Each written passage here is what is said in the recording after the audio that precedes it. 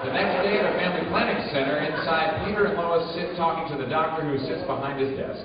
Doctor, look, I'm not going to lie to you. I'm a little uncertain about this. That's perfectly natural, Mrs. Griffin, and you should ask as many questions as you can before you decide. So how's it work, Doc? You strap it down and go hacking at it like Sweeney Todd? Oh, no, but Lord, this is not 2005.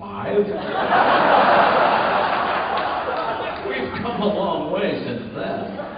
Okay, what, you go stab it in there with a laser and try and zap it out like burning ant with a magnifying glass?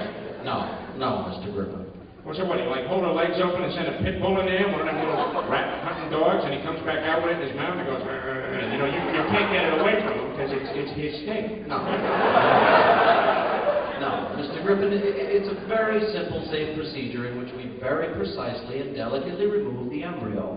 We do it all the time, and I promise it's virtually risk-free. Well, I have to say, I feel a little better about it. I think this may be the right thing to do. Mrs. Griffin, we have a saying around here. Let's keep abortion safe, legal, and rare.